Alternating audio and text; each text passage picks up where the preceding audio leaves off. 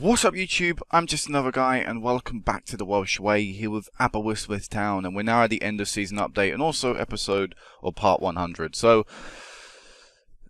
real shame this isn't the Europa League final live com, but you always have to look at the bright sides of things, and the fact that we got as far as we did in Europe and the fact that we beat certain European teams with a certain quality about them gives me great confidence going into next season's Champions League, because it means that I don't really fear anyone right now.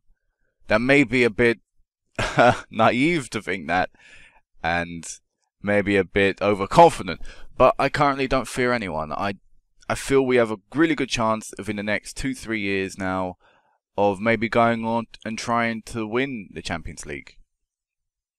But it will, of course, still depend on maybe the luck of the draw and things like that. But still, I think we have a chance of winning a European competition. If it does mean we, somehow we get knocked out into the Europa League, I'd say we really have a good chance of winning the Europa League. But the Champions League, I don't think it's too far away now. I really don't. But let's go into the season and we'll summarise things as it's been. So, the league, I won't go into the league right now, but I'll talk a bit about the European qualification. So next season we have 5 teams going into Europe, and top team gets the champions, because the qualifying is split into 2 phases, 2 sections: champions and best place playoff. Best place teams, I should say. So that's the teams who finish second in this division for now. Like 4th in the Premier League, 4th in La Liga, I believe it is as well. Things like that. So top team, me, because we won the league again, of course. We will go into the Champions third qualifying round, which means we have 2 rounds to play, and then we get into the group stages. TNS will go into the best place third qualifying phase, which means they have 2 games until they get to a possible potential group stage. I do think they'll get knocked out there, which means they would go into the Europa League. But that's what the top 2 teams do. The team in third automatically get Europe now. Before it was they had to play in like this qualification thing here, the European playoff final on playoff thing, but now they get Europe straight away, and I believe they are getting the playoffs. We'll have a check in a second, but I believe they're getting the playoffs. The team in second should be getting in the third, and in the third qualifying, well, the team who won this game here will get the third qualifying phase of the Europa League, I think it is. Again, I'm not too sure with the Europa League. I haven't really qualified for it enough. But I think they get the third qualifying phase. That'll be Bangor City. And then Port Talbot, because they got to the final and lost, they will be getting the final Europa League spot. So the teams in Europe next season are going to be... I want to see quickly something. So Kevin Droid's Airbus. So if you finish 7th now and 8th in the league, you get a chance to qualify for Europe. That's how... So pretty much everyone bar the bottom 4 have a chance to get into Europe for the next few years. That's an incredible thing, really. You could finish 8th and get Europe next season. But anyway, we're going to the league. So basically, people in Europe are me, Aberystwyth, TNS are in the Champions League, Bala, Port Talbot, and Bangor City are all in the Europa League, which is good to see Bangor City getting in there again. They had a relatively poor league season, but they got the Europa League for the past 2 years, and it's good to get consistency with those getting in Europe, and that's what Bangor City have done. So that's good there. But we won the league despite the fact we lost a game and drew 3. It wasn't a particularly good season in that. And in how many points we dropped. It wasn't a good season defensively either. We conceded 19 goals. And if you compare that, how many times? So we conceded 3 there, 13 there, and 10 there. So yeah, over the past 2 years we didn't concede 19 goals. We conceded 19 in one season, and that's our worst for how many years now? That's our worst for 5 years. So 5 seasons really. So not progressed defensively. Going forward though, we scored a lot of goals, which is a really great thing to see. And overall, yeah, a good year for us, a decent year for us, I should say, really, and a good year for the league. The reputation of the league has now increased from 29th to 26th, so up 3 places. We're now above the Danish Superliga, which, rightfully so, after we smashed Copenhagen, we should be really above them. We're now not too far behind the Liga Adelante, the Spanish second division, Austrian Premier League, and Slovak First Division. That's surprising they're as high a reputation as they are, but yeah, we're not too far off now, battling with the second divisions of the major European forces and also a few other major leagues in Europe. The Premier League still miles away, but still 2.5 star. This is cups. Where are we doing our cups? Again, I don't really check the cups, so we'll have a look at where the Welsh Cup is. There is the Welsh Cup, so it's actually 1.5 star now, so that's pretty good. It's gone up from, I believe when it originally was, it was either a half star or 1 star, so that's gone up now. It's not too far away from getting a 2 star either, and it's better reputed in the Johnston Paint Trophy. And where is our Welsh Premier League Cup? Because that should be somewhere as well. Oh, there it is, Welsh Premier League Cup. The Welsh Premier League Cup is above the Johnston Paint Trophy, so, and the FA Trophy, so the Cups are doing decently well. They're growing in reputation a little bit, which is always nice to see. But anyway, to the club itself. We are now a 3-star reputed team. I don't think you can see it here. We're still not. No, we're not on here yet. But we are a 3-star reputed team. I'll go into Wales and we'll look at that in a second. Financial-wise, I don't think we're in here. No, we're not in the top 100. Coefficient points-wise, though, we're now the 22nd best team in Europe according to our coefficient points. Going into next season, we will have 86.875 points, and I think if that doesn't get us into at least the 2nd seed, I don't know what will. So really was a good year in Europe for us. We picked up how many coefficient points? We picked up 27 coefficient points, the highest probably ever for us. I don't even think the quarterfinal of the Champions League got us that many points, although I could be wrong. So really good year for us in Europe. Like I said, the silver lining is that it did help us grow a lot, getting to a semi-final, and we will benefit massively from that. The nation itself, Wales as a footballing nation, is now the 42nd best team in the world. So it's fallen a little bit. I think they just missed out as well on the European Championship, if I'm correct. Yeah, they lost in the playoffs 1-0 both times to Croatia, which is a massive shame. Look at this. If you look at our team as well, we have Lloyd there, our keeper. Former player of ours, Scott Drake. Former player of us, Kevin Bland. David Bowen. Wait, that's not our player, is it? No, it's not our player. I'm thinking of a different player. I'm thinking of the other Bowen in our team. Who else is in there? Jenkins was in there. That's not our Jenkins. God damn it. Was there no one else in there from our team? Little disappointed with that. Only Lloyd was in there. What about the first leg? Carwin came on. Lewis played. But no, not many people are in there for us. But at this point, that the nation itself couldn't get into the European Championship. It would have been an immense thing to have achieved that. And maybe, a couple of our players would have been called up to European continental competitions, like on the international stage, and that could have helped them grow quite a bit. But yeah, they're the 2nd there. Coefficient points wise, and we are now the 11th best team in, I don't know what this means actually, whatever that, skip that over. Anyway, the qualification places, this is the bit I wanted to get to. The qualification places, because of how well the nation is doing in terms of the club football, we're now the 11th in terms of qualification places, which means next season, we get a group stage spot. So if we win the league, we will be going in at the group stages, which is monumental. It means we get none of this bullcrap qualification. We can actually get a proper pre-season for the first time pretty much ever, because we've always had to come back very early to prepare for like a first qualifying phase of the Europa League. That was the first time we ever got into Europe, or the first qualification phase of the Champions League, or the second qualification phase, and these all start in early July, so we would have had to be coming back very soon. But next season we get a really long break, and it also means we can come back a little bit later and start for our pre-season for the start of the league. We won't have any games before our first league game, which again is really great. But yeah, group stage, that is really good. Where else are we?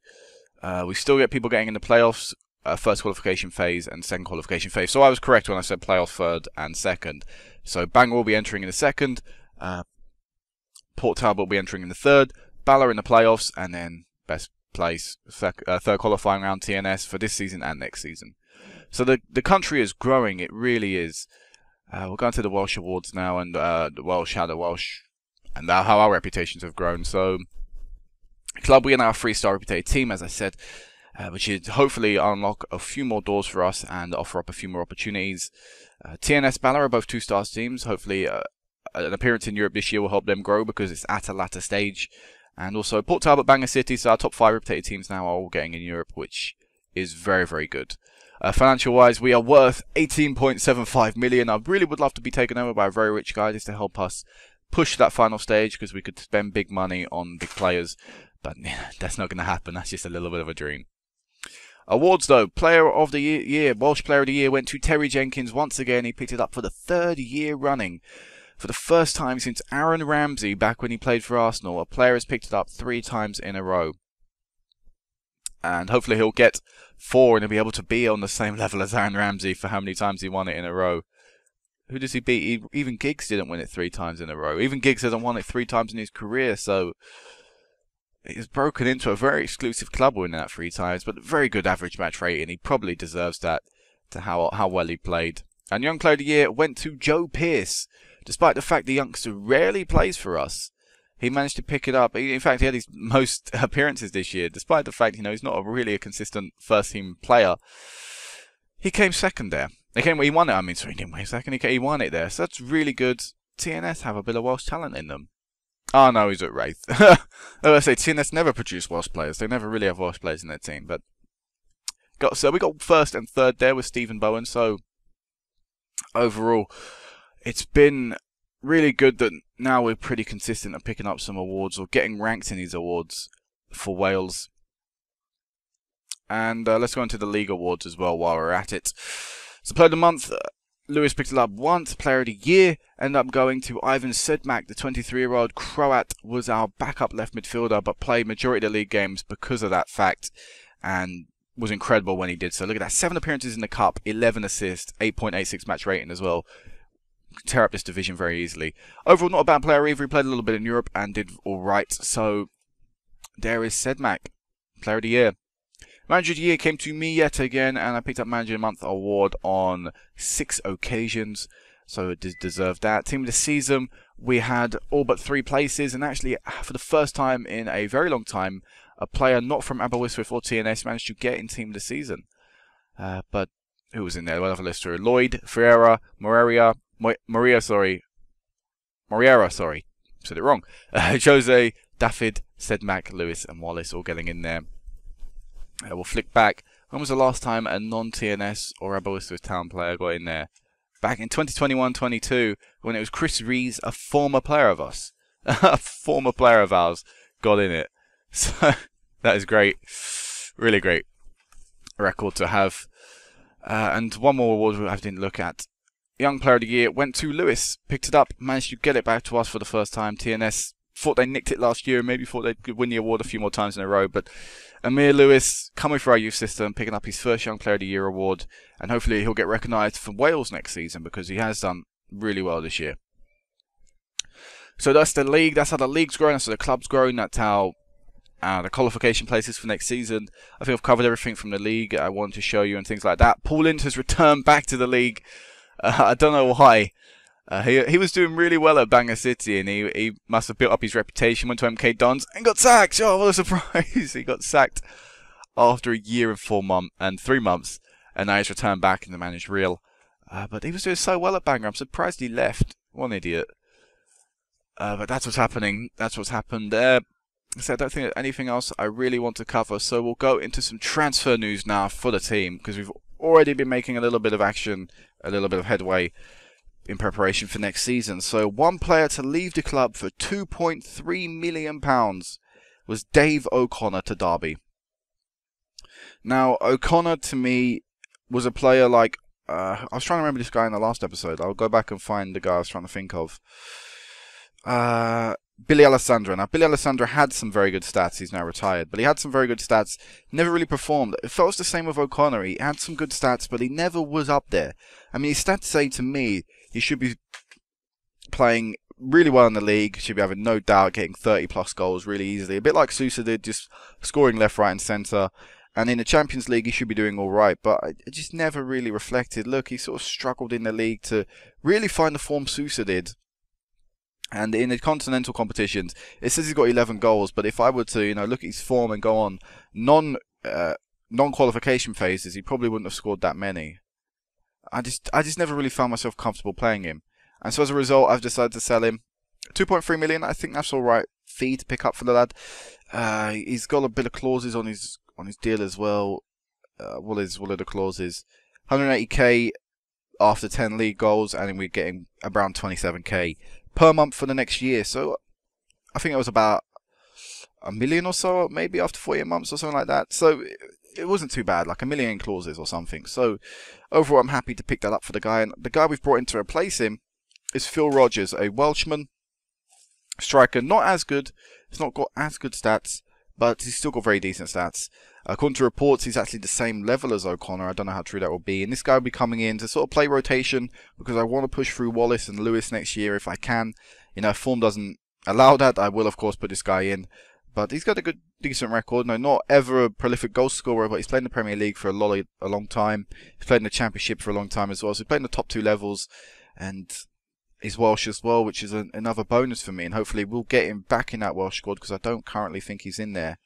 I know he is in there, but hopefully we'll get him in there and scoring goals because he's not got a guest goal scoring record for Wales either. So that's the only bit of transfer news as of now. We've got a few others, but because I'm going to meet you back at the start for the group stages, I think we'll do those guys in then. So it's just currently it's Fitzpatrick and Lovegrove. I was looking at other players, other strikers and things like that, but I decided to go with Rogers just because he was Welsh.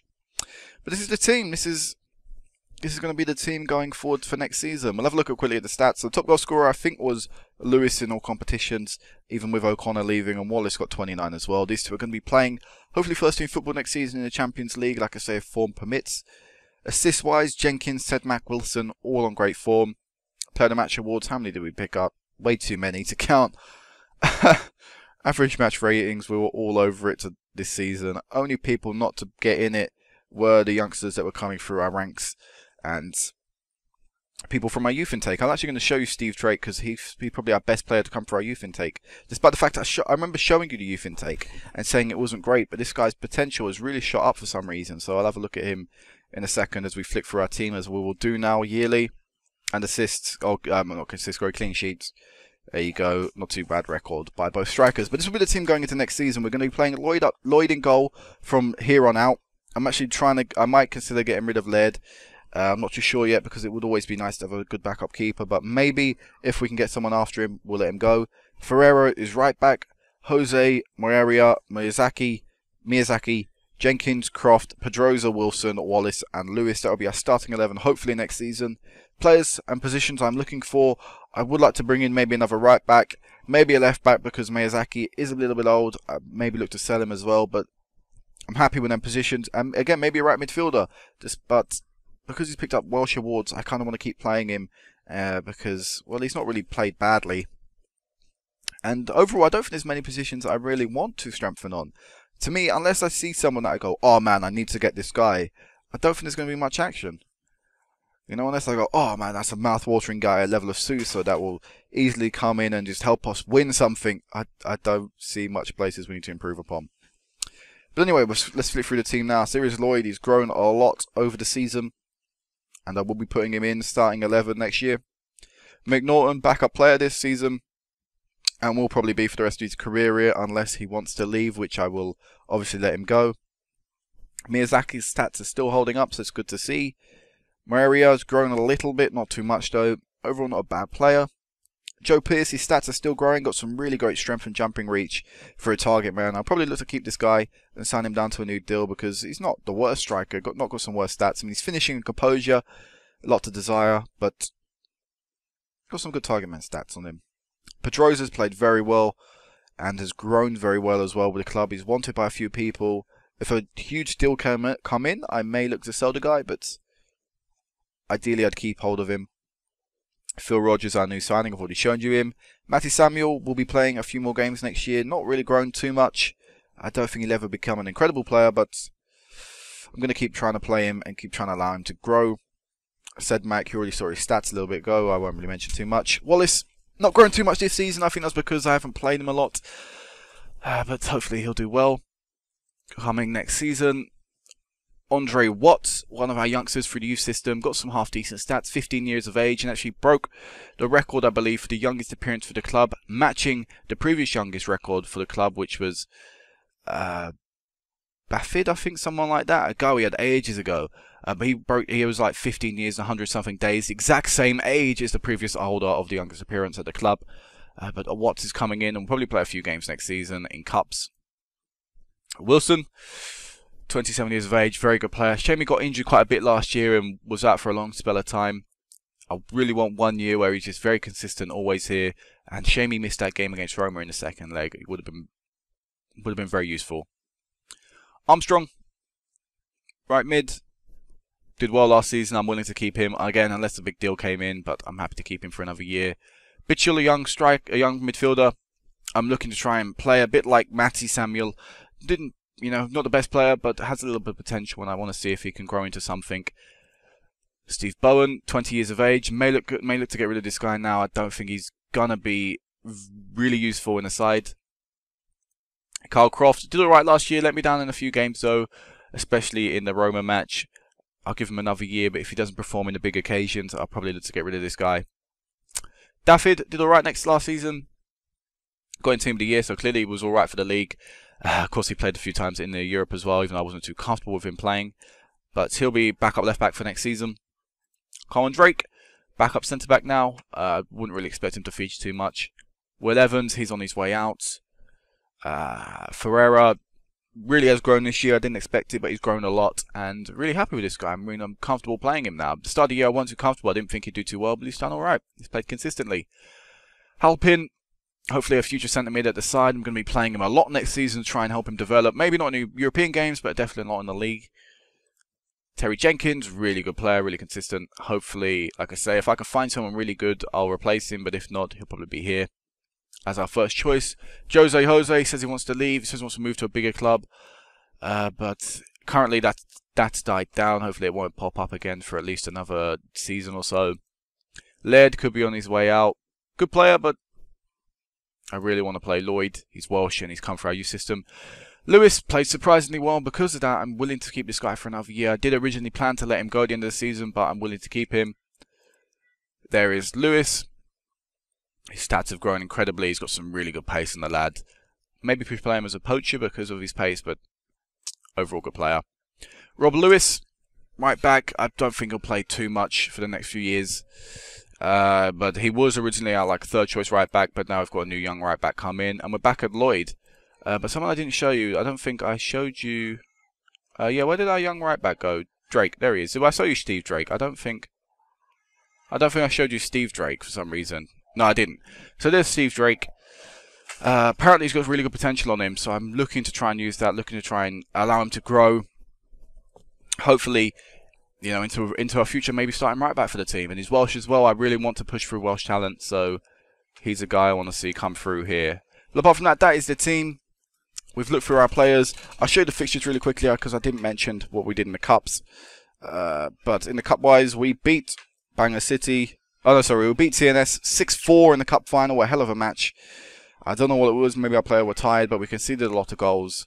And end of the day, we had to outscore TNS, something we've not had to really do for a long time. And in the Premier League Cup final, we faced Real. The first time in a long time we hadn't played TNS. And we beat them 4-1. Pretty comfortable in the end with a Lewis hat-trick. So, this will be it for now. I don't think anything else I really need to show you guys. Anyone added to the Legends list? I don't think so. Ocon, they were sad to see O'Connor leave because he's a favourite personnel. But you know what? Big whoop. We need to make progress, and that's what we're going to do. So yeah, this will be for now, guys. Next time I'll meet you back will be the group stage draw. Hopefully we'll be a second seeded team and get a relatively easy group, which will mean we'll get to the knockout stages once again. So, until then, peace out.